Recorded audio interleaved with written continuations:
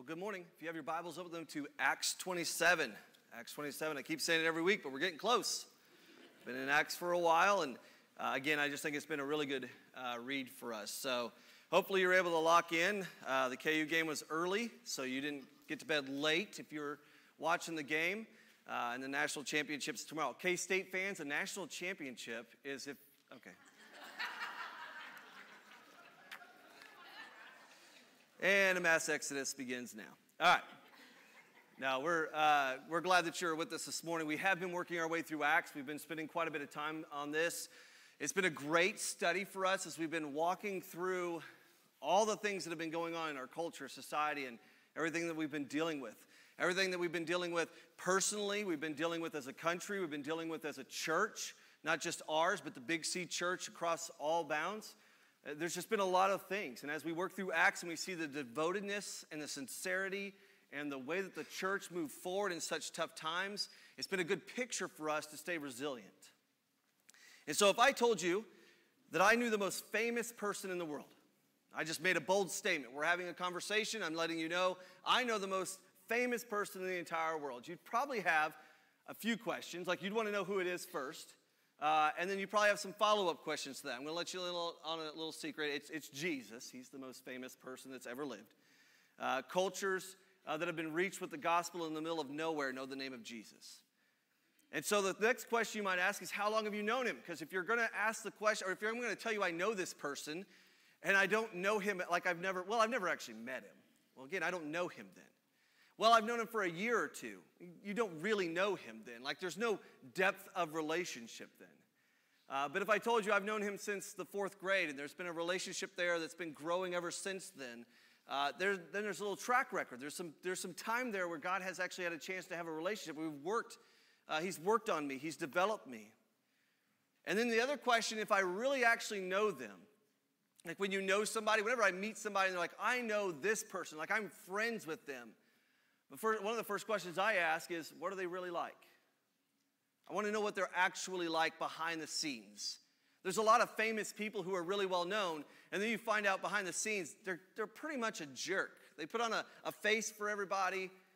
The one that is most prominent that I can think of, and I hope I'm not destroying your boyhood dreams here, guys, but I stood in line outside of Kauffman Stadium at the time. It was not even Kauffman Stadium yet. And I was probably about 15 or 16 years old, maybe 14, and I'm waiting for them to come. You used to be able to wait outside. There's a tunnel, and they would walk out the tunnel, and if you had something you wanted them to autograph, you could hand it to them, and they would sign your thing or whatever else, so they'd talk to you, and it's kind of a cool way to just see a player up close. And I watched George Brett rip an 8-year-old kid for trying to get a baseball signed by him. Sorry if George Brett's your guy, but he's kind of a jerk. Who does that to an 8-year-old? See, here's the thing, though, as we talk through this and we're walking through the truth of not just Acts, but all of Scripture as a whole. Remember, this is 66 books telling one story. This is a 66 set of pedals on a tandem bike, all pedaling in the same direction. It's not randomness that's been thrown together. We see a true and whole picture of who God is and who Christ is. Obviously, the Trinity as we believe in it, and who they are and how they've shown themselves over time as one. And it's not what he was like. I've asked the question to youth, if you've hung out with youth very much, you're like, what was Jesus like? What do you think Jesus was like? Most of them will start, well, I think he had a beard. He was probably fairly tall. Why tall? Because he was God's son. God's not going to make his son short. That was one of the answers that I got. Well, he's going to have long hair. He's going to wear this, that, and whatever else. And the picture that we need to have here, and the thing that I'm going to kind of draw in through Acts 27 as I wrestled with, how do we talk about Acts 27? It's a storm. And so as we're talking about it, how do I know that Christ is who he says he is? How do I know that God is faithful? Well, Hebrews 13:8 tells us that he is the same yesterday, today, and tomorrow. Jesus, whom we read in the gospel, says he is meek in heart in Matthew 11. His yoke is light. Come to me who needs rest and who is burdened. And this is the direction we're going to go today in this passage. It's going to be totally different. It's not going to be the 3 points in a conclusion type of sermon that it normally is. We're just going to wrestle and we're going to process and we're going to go through this section here. And I really think that a lot of times it's missed because, again, it's just a storm. We're just learning about what happened in a storm. And then Paul says, calm down, guys. It's going to be okay. They shipwreck. No big deal. But there's a lot of depth here. So we're going to read Acts 27, 1 through 38, and then we'll dive in together.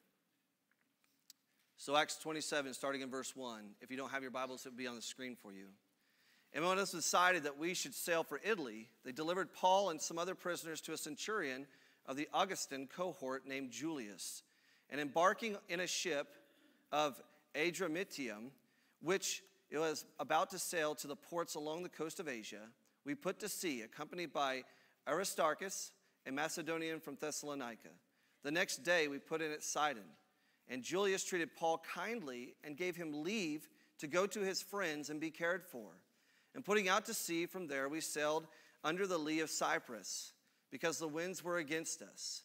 And when we had sailed across the open sea along the coast of Sicilia and Pamphylia, we came to Myra in the Lycia. There the centurion found a ship of Alexandria sailing for Italy and put us on board. We sailed slowly for a number of days and arrived with difficulty at Cnidus. And as the wind did not allow us to go farther, we sailed under the lee of Crete off Salmon. Coasting along it with difficulty, we came to a place called Fair Havens, near which was the city of Lycia. Since much time had passed and the voyage was now dangerous because even the fast was already over, Paul advised them, saying, Sirs, I perceive that the voyage will be with injury and much loss, not only of the cargo and the ship, but also of our lives. But the centurion paid more attention to the pilot and to the owner of the ship than to what Paul said. And because the harbor was not suitable to spend the winter in, the majority decided to put out to sea from there, and on the chance that somehow they could reach Phoenix, a harbor of Crete, facing both southwest and northwest, and spend the winter there. Now when the south wind blew greatly, supposing that they had obtained their purpose, they weighed anchor and sailed along Crete, close to the shore. But soon a tempestuous wind, called the northeaster, struck down from the land. And when the ship was caught and could not face the wind, we gave way to it and were driven along, running under the lee of a small island called Cauda. We managed with difficulty to secure the ship's boat. After hoisting it up, they used supports to undergird the ship. Then, fearing that they would run aground on the statists, they lowered the gear, and thus they were driven along. Since we were violently storm-tossed, they began the next day to jettison the cargo. And on the third day, they threw the ship's tackle overboard with their own hands. When neither sun nor stars appeared for many days and no small tempest lay on us, all hope of our being saved was at last abandoned. Since they had been without food for a long time, Paul stood up among them and said, Men, you should have listened to me and not have set sail from Crete and incurred this injury and loss. Yet now I urge you to take heart, for there will be no loss of life among you, but only of the ship. For this very night there stood before me an angel of God, to whom I belong and whom I worship.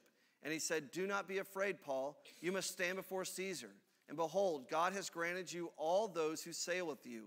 So take heart, men, for I have faith in God that it will be exactly as I have been told.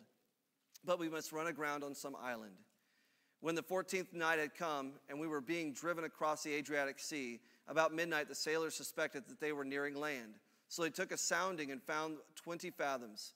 A little farther on they took a sounding again and found 15 fathoms. And fearing that we might run on the rocks, they let down 4 anchors from the stern and prayed for day to come.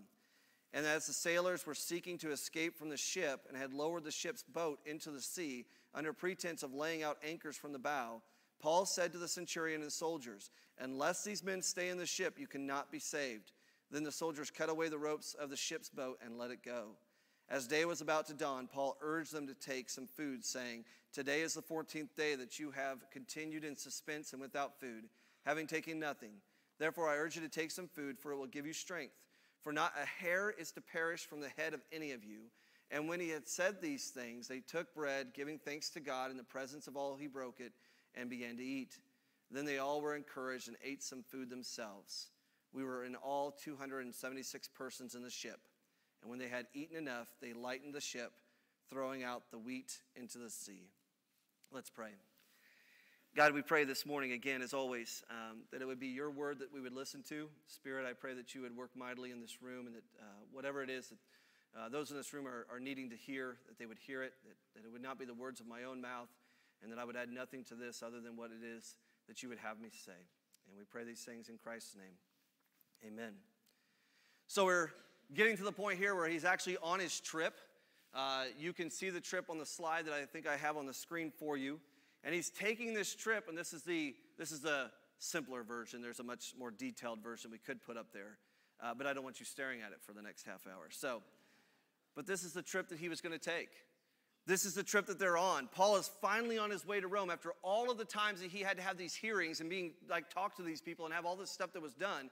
He's finally actually on his way to Rome, which is an amazing thing if you think about it, because he's really, really wanting to get to Rome. He wants to meet the people of the church, and he wants to greet those who are part of the church in Rome.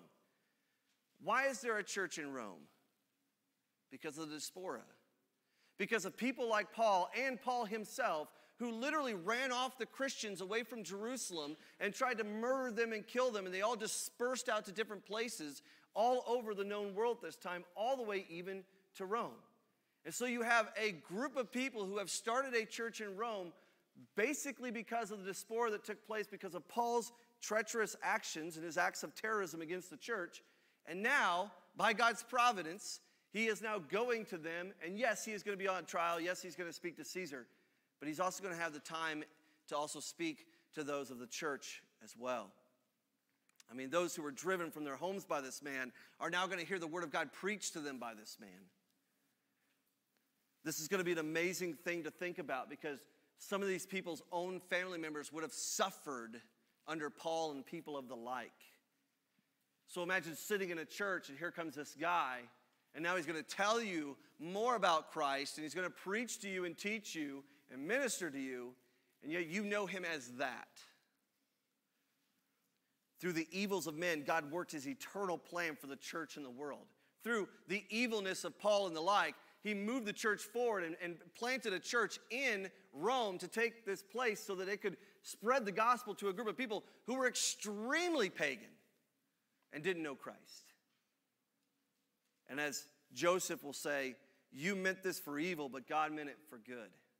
And we've talked a lot about the sovereignty and the providence of God, but we can't lose that. I keep talking about it because it's important, because a lot of times I think we just feel like we're a leaf in the wind, and wherever we land, we just happen to land, and that God will kind of figure it out as it goes, or he's just kind of figuring it out as it goes. Remember, he didn't even wait to figure out what he was going to do to save us and redeem us. The plan was already in place, even as the fruit was being eaten.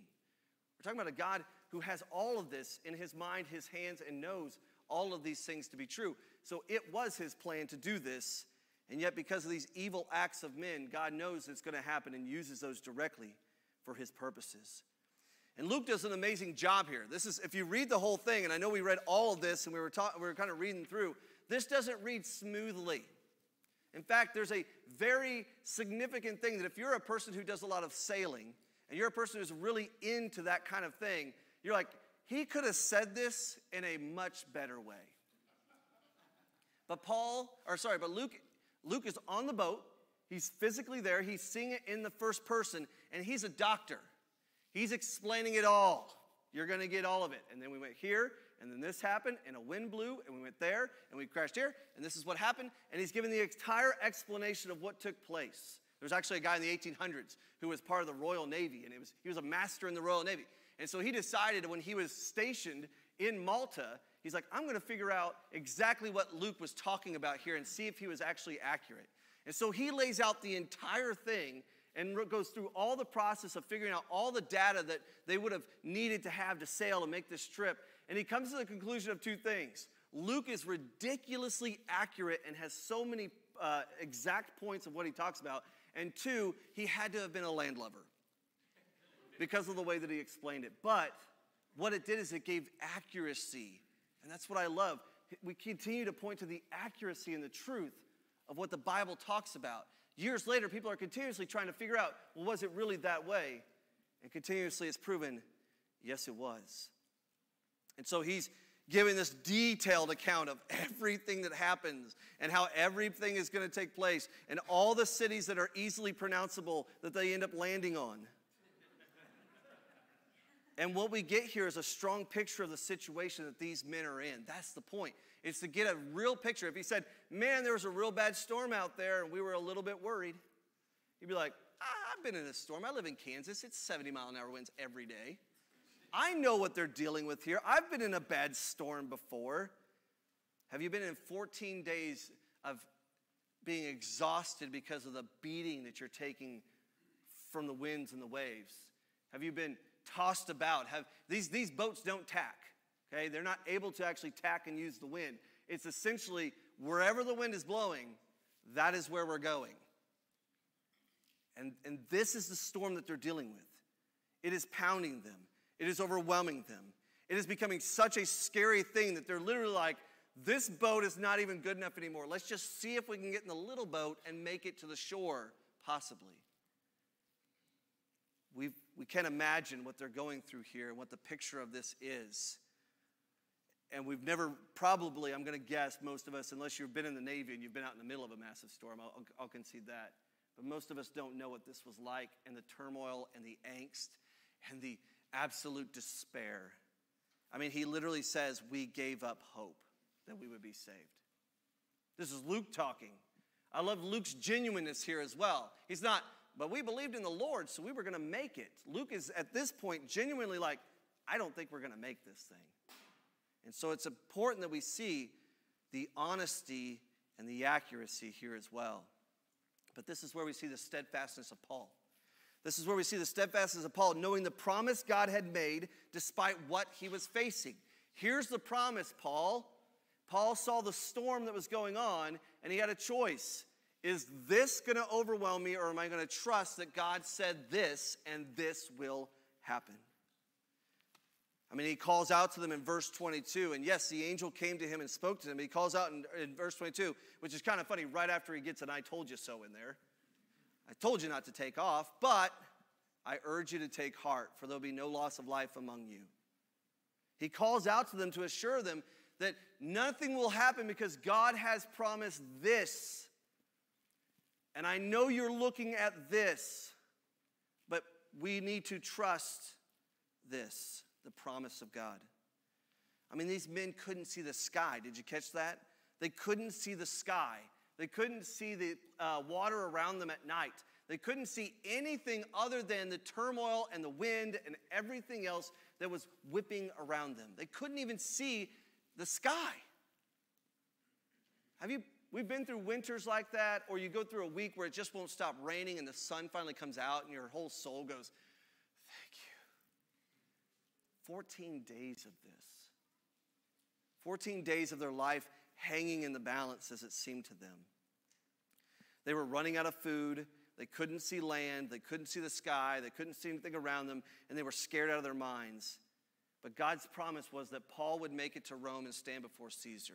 Even before this angel stands before him and says, you're going to make it, Paul. He was given that promise by God earlier in Acts where he says, you're going to go to Rome and you're going to teach and preach in my name. Here's something we don't always look at, though. Here's something we don't always see. Notice it says, not one life will be taken, because everyone who is on this boat, Paul, all their lives have been given over and will make it with you. Common grace is a beautiful thing that I don't think we give enough credit to. Common grace is the thing that God spared all of their lives. He was only promising that Paul would make it. He didn't even promise Luke would make it. So technically, out of all the 270-some people that are on the ship, one is technically supposed to make it. And yet God's common grace, the rain falls on the righteous and the unrighteous alike. He will save these men as well. So it's amazing the fact that they get to the point where they're almost in complete despair and they're going to get in this side boat. And after everything that has happened, Paul says, don't do it. If you stay on the boat, you will make it. And they listen and they cut the lifeboat away. And they trust that God will do what he has told Paul that he will do. It's funny because they say that they all prayed. These guys aren't Christians yet. Maybe some of them became Christians. I don't know how you make it through this and go, yeah, Jesus isn't real. God's not real. Maybe some of them became Christians, but right now they're not. But they're praying to whomever they want to pray to to try and save them because of what is going on around them. But they listen to this guy who says, the God that I worship and the God who has called me and the God who has promised says, this is what will happen. And they believed him. And I don't want this to sound cheesy because it can. I mean, I can easily do the cheesy move of, and God can help you through the storms in your life. But that's not the point I want to get across. It is kind of the point that it's going to get across, but not in the cheesy way. It's in the resilient, I trust God, I see where he comes from, I hear his word, and I know it's true. And in the midst of the horrific storm and fear, Paul knew God's promise. Believer, we know in our heads facts about God. I got all the facts in my head about God. I can recite verses. I can tell you all the stuff that you need to know. I got all the facts. I can tell you anything about the fact that, oh yeah, he did promise this and this and this and this and this. But do we truly believe that God's promises are true and will be true? That's the thing. Most people will actually even agree, yeah, I see how the Old Testament promises came true. I can see that. Okay, do you see that all his promises will come true? I don't know. I can't see the sky. I don't see land. I don't know. If they always have been, and God never changes, his promises will always be true. Do we put our faith in the fact that a God of all eternity cares for the birds of the air and the flowers of the field, and you matter infinitely more to him? He didn't die for the birds of the air. He didn't die for the flowers of the field. He died to redeem people back unto himself. So when it says that he has a care for them and takes care of all their needs, do you believe that? I mean, I've known Christ since the 4th grade. I thought I knew Christ in the 2nd grade when I got scared by a crazy movie that they decided in the 70s was a good idea. A Thief in the Night, don't show it to children, and don't watch it in general. It's Christian movies are a little weird sometimes anyway. This was like 1970s weird. But I was kind of scared into this thing, and thankfully, again, I've said this before, my parents were very astute to that, and I started asking questions. So in the 4th grade, I really went and had these conversations with my pastor, and he walked me through it, and at that point, I realized the depth of my sin. It was more of, the previous time before that was, I'm scared of hell, and I don't want that to happen to me that happened in the movie. And now it was, I'm a sinner in need of a Savior, and guess what? There is one for my sin. But how well do I know him? I mean, for a lot of my life, pretty well. I mean, I went to church, I did all the things. I wasn't doing bad stuff. I was trying to live a good life. I mean, I read the Bible, I believed everything about it. I was a believer.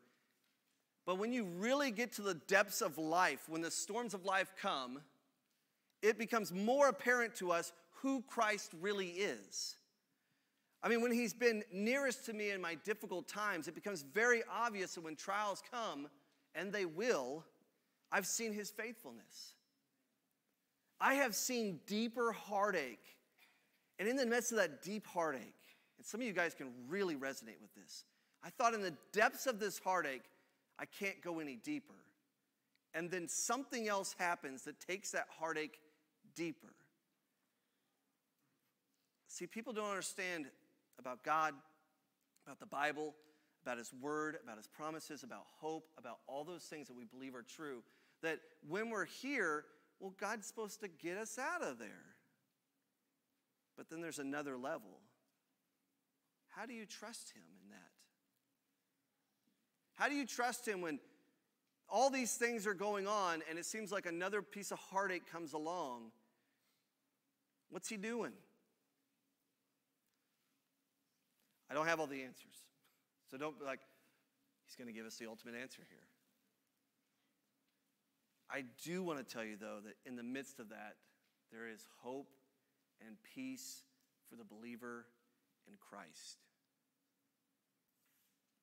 If Christ came as a conquering Superman who felt nothing, nothing could bother him, nothing could hurt him, he didn't have to deal with any hardships, he didn't have to deal with anything, he just destroyed everyone in his path, did what he wanted to, he was impervious to everything that could possibly happen, and did nothing else other than just smash everybody out of his way that didn't believe in him, it would be really hard to trust him in the trials.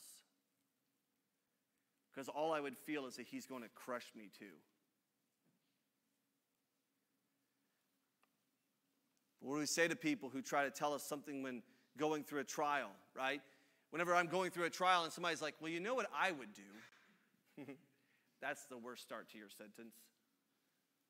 But a lot of times someone who has never been through that situation tries to offer some depth of advice. Instead of, I love you, I care about you, I'm here for you, let me know how I can walk with you.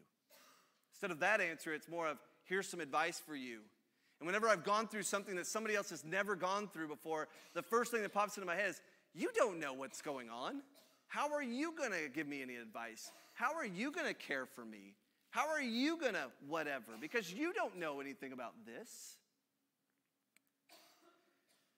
And the thing is that we kind of have this thought or opinion that if they don't know or they haven't experienced it, they can't possibly sympathize with us. But here's the thing, we have a Savior who does. We have a Savior who knows. This week I was listening to Sinclair Ferguson, who I love to listen to him. He's just his voice in general. He has one of those good talking voices, not like mine. I listen to the recordings on YouTube and I'm like, ugh. But I think we spend so much time defending Christ's divinity that we forget about Christ's humanity. We think about those things and we kind of defend Christ's divinity. Of course he's Jesus. Of course he's God's own son. But we don't ultimately look at the fact that he's also fully human as he's here on earth. Again, we think of him as some sort of Superman who has so much divine power that nothing could possibly get to him. Nothing's going to get to him. He's Superman. How could he know? His life had to be easy and perfect. But instead, we see in the scriptures and we know the truth that Jesus was fully man and fully God. His full manness means that he felt pain, he felt loss, he felt burden, he felt hurt. He had friends and family die. He had people betray him. He felt bumps and bruises, and each and every stake and thorn that was driven into him, he felt every one of them. There's a heresy out there that's been there for a long time, that Jesus was God, removed himself out of the body so he didn't feel those things, and then came back into the body. That is dumb.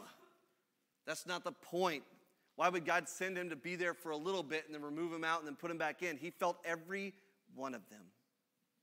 He sweat drops of blood. The language used there when you read that passage of Scripture is a violent act of turmoil within him. He wept. He was in such pain in the garden that an angel was sent to minister to him. I'm trying to give you the picture of he knows. There's an early church father that said there's two things he wants to do when he gets to heaven. He wants to see his Jesus, just stand in the presence of the Lord, and he wants to thank the angel that ministered to Jesus that night. Never thought about that. Jesus knows. I mean, who is Christ really? I like to think about, people will give all the time, and I always cringe every time. And my wife's like, you've got to work on your face language. Because somebody says, ooh, that's not good. But you hear all the time, I like to think about Jesus like, and out rolls the heresy. I like to think of him like this. And he kind of fits into this narrative, and he's like this. So dangerous. Number one, that's dangerous because now I've created an image of who God is or how powerful he is or who Christ is. And number two, that's never going to sustain me in a storm. Ever. Because my greatest thoughts would crumble under the weight of that pressure.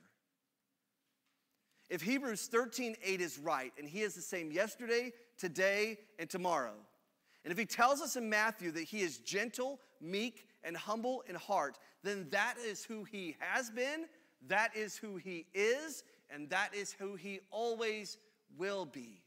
Your wrestling, your striving, your struggle, your sorrow, your pain, this is Christ.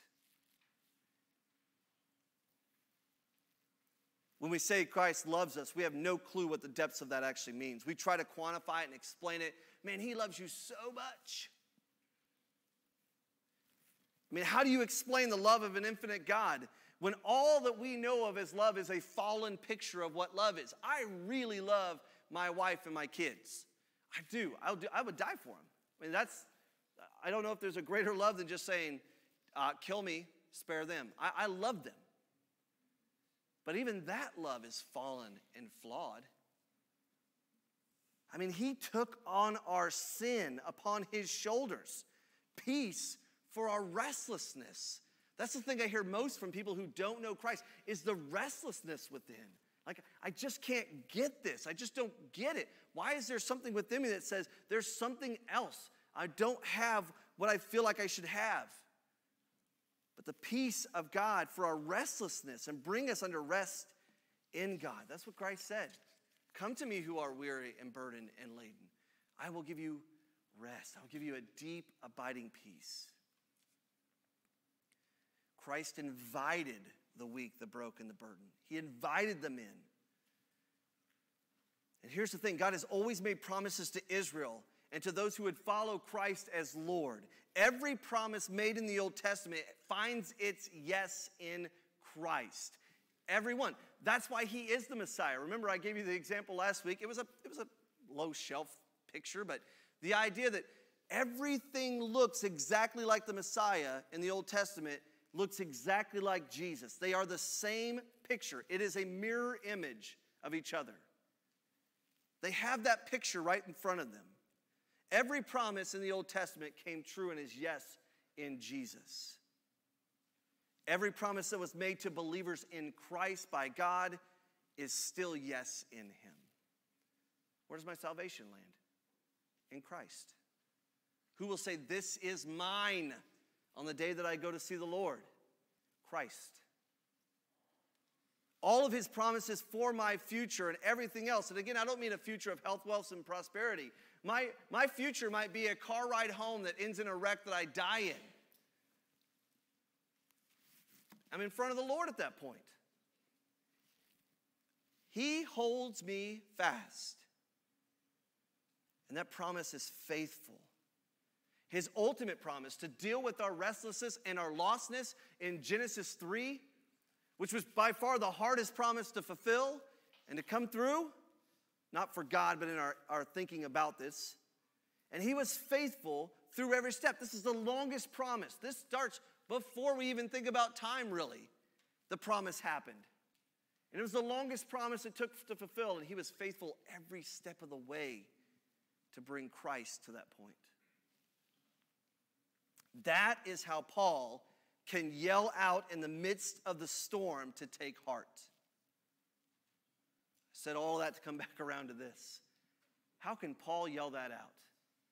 Because it's grounded in the fact that he knows that who God is. Paul didn't just believe in God, he believed God. There's a big difference.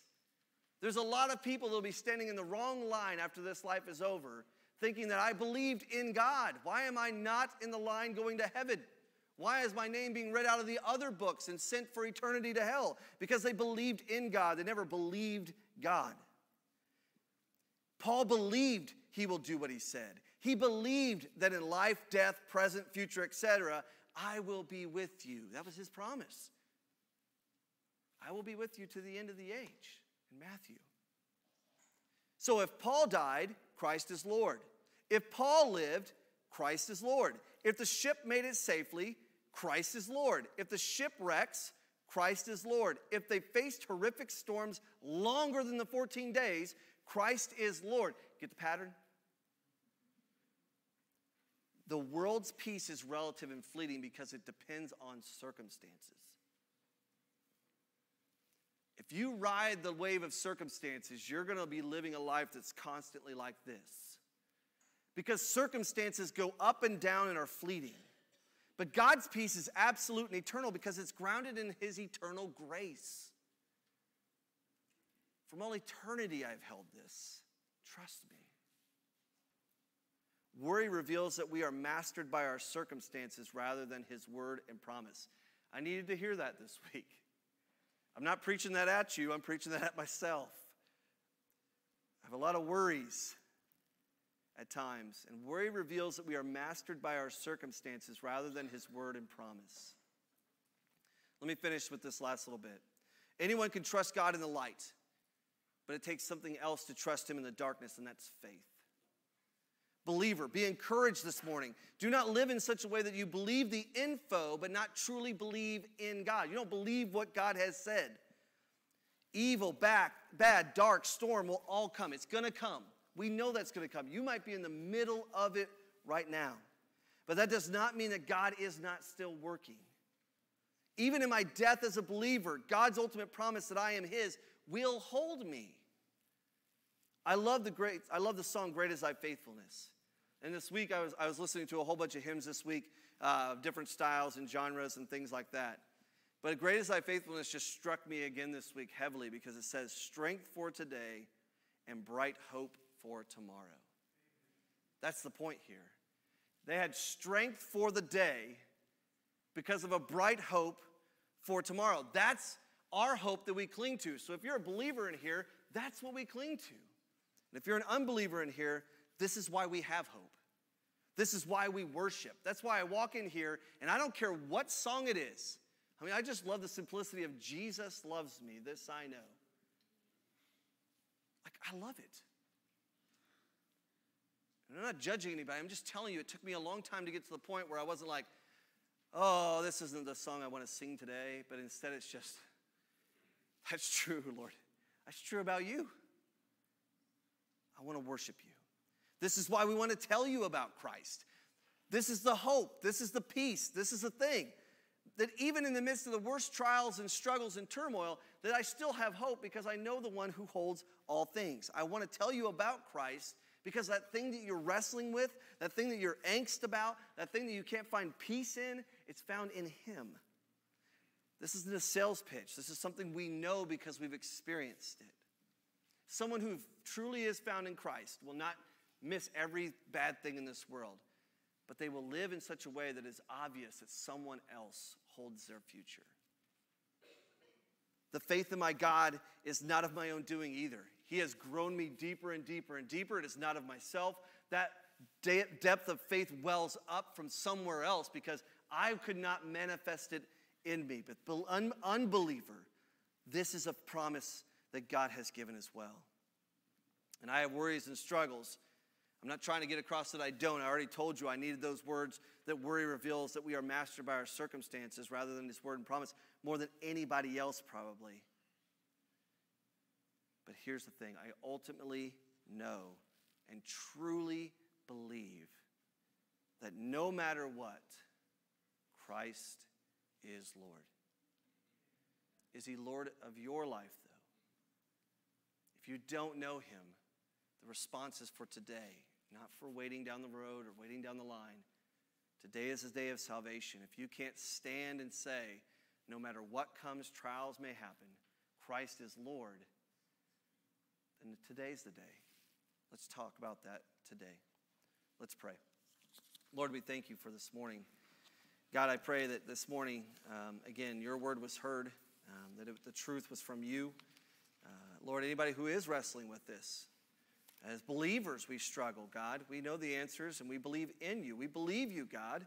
We trust you, but some days it's just hard because we're fallen people.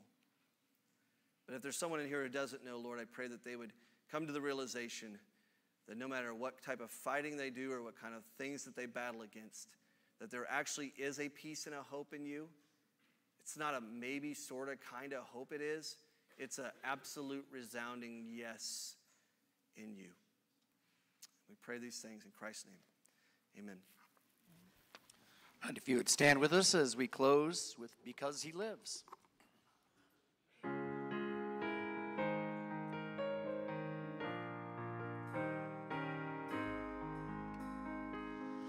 God sent His Son, they called Him Jesus. He came to love, heal, and forgive. He bled and died to buy my pardon. An empty grave is there to prove my Savior lives. because he lives, I can face tomorrow. Because he lives, all fear is gone. Because I know he holds the future, and life is worth the living just because he lives. How sweet to hold a newborn baby and feel the pride and joy he gives. But greater still, the calm assurance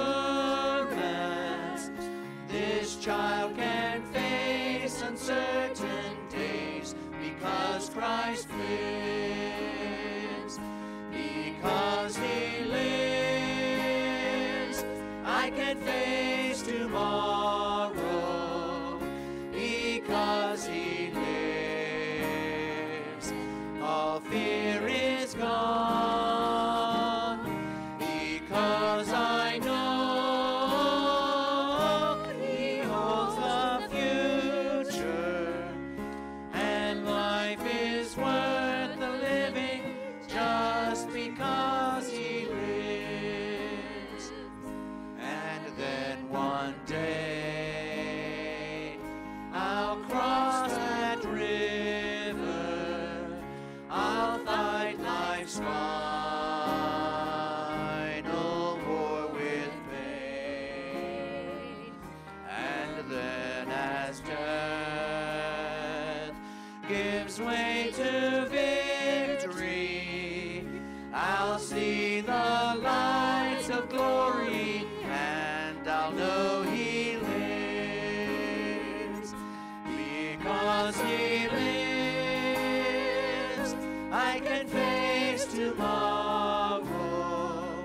Because he lives, all fear is gone. Because I know he holds the future, and life is worth the living just because he lives. Amen. Amen.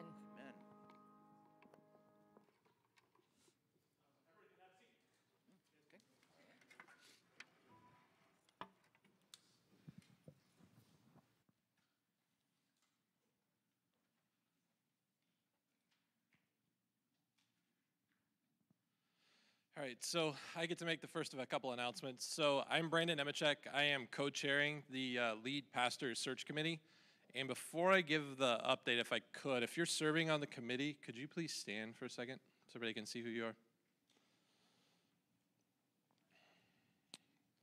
All right, thanks, guys.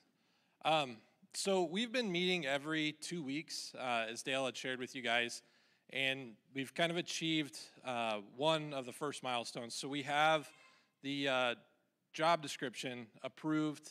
We've amended it. It's through the elder board, and we are also had the church doctrine, which we've got to answer some questions on the EFCA's website so we can post. That's also been completed and approved by the elder board. So the next steps for us over the next 3 weeks is to actually get the job posting out. We're going to put the posting out with a couple seminaries. We're also going to post it on the EFCA's site, and then Todd had a couple other sites that we're going to post it on. To kind of set expectations as we're going through, we laid the whole process out on the board, and the earliest that we would have a potential lead pastor visit the church is probably late September as we're working through this, as we're going to give time for them to put applications in, and then we've got a survey we're going to send out so we can get to know them, get to understand where they stand doctrinally, and make sure that it lines up before we start to bring them into the church. So we'll continue to give updates as we're going through. I'll expect we'll give one in May at the next business meeting, and we'll continue to give them as we go and as we hit milestones. But we really wanted to let you guys know where we were at. If you have any questions, any of those that were standing, myself, Marlon, Dale, Todd, feel free to talk to any of us as you're going through. The biggest thing that we're asking for right now is if you could just pray for us for endurance and for unity within the group. There's a lot of work that has to be done yet in going through resumes, and then once we get these surveys back, reading through these surveys and processing to try and identify the potential candidates that we would want to sit down and have a long interview with, and then eventually identify the man that God's already identified for our church. So, thank you. Thank you, Brandon, for sharing that. One small thing to start with is that recently the elders voted to give $1,500 to the International Christian Enterprise and $1,500 to GSG Global Signet Group, who's one of our mission boards, for help for the Ukraine crisis that's going on. So we just want to share to you that we are helping with that. Then I just wanted to bring up a little bit, just to share kind of where some things are at right now. Back last June, when the announcement was made that our co-lead pastor, Patrick, was going to be resigning, one of the things that the elders told Todd and his family and everyone here, our church family, is that we would help Todd and kind of keep an eye on things for him so that he wasn't overworked. The worst thing that could happen is we put so much pressure on him that he couldn't stand up under things. He's been doing a great job. And the elders have been constantly talking to him. We meet, I mean, every time we talk as a board, we go over what the sermons are coming up, who's going to be preaching, days that Todd's not. And these last several months, I've been meeting with them every other week, every 3 weeks. The other guys have been meeting with them too, just to keep a hand and understanding to know where he's at with things. One of the recent meetings we had, I walked in his office and said, "Hey, so how's it going?" He said, "I am worn out. A lot of things going on. I'm just tired." We talked about things. Things that came up in the conversation were that the gospel baseball camp coming up in July, and his sabbatical. Let me start with his sabbatical, because what was supposed to happen is last summer he was supposed to have 6 weeks off for a sabbatical. But once he knew that Patrick was going to be leaving, he agreed, or he told us that he would wait for a year to have that. But it's been getting hard now. Really, he could sure use a break. And we were talking about this article, and he said, currently the way it would be is I would have to do it after the baseball camp that we're having, which would be in like the middle of July and then 6 weeks. But the problem with that is, that's getting close to when the kids go back to school. His wife has a job at a school. She teaches. She'd be going back before the kids. It would just be a stressful time. And he was concerned that, is this stressful time really the best time for sabbatical? I don't know, but that's where it's sitting right now. Then we talked about this, the baseball camp as well. And he said, there are things that I really have to do to get so things happen. I just don't have time. And I'm concerned. Some things that should be happening, we're not sure if the pastor who we want to have is going to be available for various reasons. We don't know. But there's a lot of work, and I'm just worn out. And I said, if you could just say to me, when's the best time for your sabbatical? He said, the best time would be like around the beginning of June, and then take 6 weeks. But I don't want that baseball, unless we can pass it off to somebody else, I can't go into that sabbatical with this thought in mind that I'm coming back to something really big that I've got to just jump back into. I certainly understood that. We talked about, is there anyone else that you see that could step in for you instead? And we just really couldn't come up with anybody. But we agreed, let's just give it some thought and talk about it. And that was fine. Walked away, just thankful that God told me that day, go in and talk with Todd. It's an important thing. And I'm thankful for that. The next meeting we had an elder board meeting almost 2 weeks ago. And it wasn't even on our agenda, but it was on my heart. We needed to talk. And I said, hey, Todd, can I mention what you and I talked about? He said, that's fine. And so we shared about the baseball camp and about his sabbatical. And in the end, we made some really hard decisions. Being on the elder board isn't always just the easiest thing. Sometimes you got to make hard decisions. And a hard decision that we made when we couldn't come up with a person to take Todd's place for the baseball camp was to postpone that from doing it this summer until next summer instead, if God would have that. And then the other thing we talked about was his sabbatical. Let's go ahead and let him take it at the beginning of June. And we're still in talks now, whether the beginning of June or even a couple weeks before that. Not because he's on death's door, and I don't want you to think that, because he's not. But I just want you to know that we believed in our heart, with all our hearts, if we didn't take action, then it could get worse and worse. And our biggest, he is our friend. We love him as who he is. We love his family, his wife, and his 3 kids. And we don't want anything to happen to him. And so we're trying to help watch over and just make sure that he'll be okay. And he is. Again, please don't go to him saying, oh, Todd, I'm so sorry for you. Because it isn't that way yet. Thank God it's not. But the hard decisions have been made that he's going to take the sabbatical coming up at the beginning of the summer, and we were going to postpone on that baseball camp, even though we didn't want to. A gospel opportunity is great. We'd love to have those.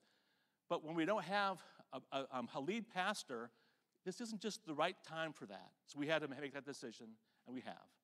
And so I just wanted to share that. And I would ask that you would just be in prayer for us as the elder board as we think through how to do about 8 weeks of Sundays without him being here, because we definitely want to make sure that in the end, when he comes back, he won't preach that first Sunday back as well. We want to give him some kind of ease in, like we all like to do with our jobs.